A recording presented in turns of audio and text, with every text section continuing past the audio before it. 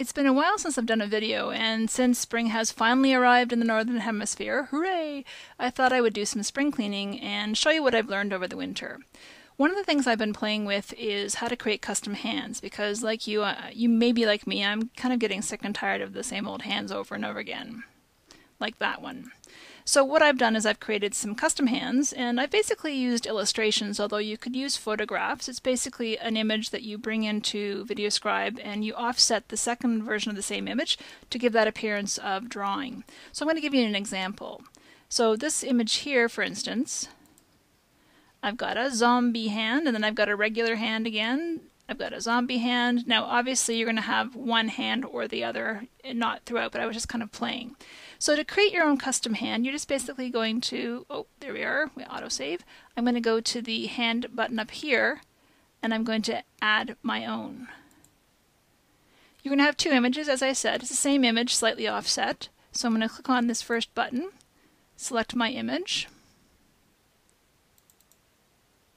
and I'm going to move the point of the pencil right to the crosshairs, select the same image again, and offset it ever so slightly. Again, that creates the movement, sort of the writing up and down.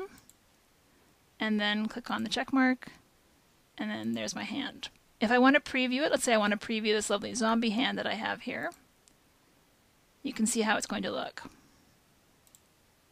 So I mentioned on the screen here, you'll see it, that your image shouldn't be more than 200 by 300 pixels, so 200 width by 300 height, just because it gets too large and unwieldy and sort of covers the entire screen. So if I want to actually now add that hand anywhere, like the zombie hand, I go to the image that I want, or I would set the default ahead of time. That's a good practice. Do the properties, select the hand button, we're going to modify or choose a different hand, and then just search for your hand.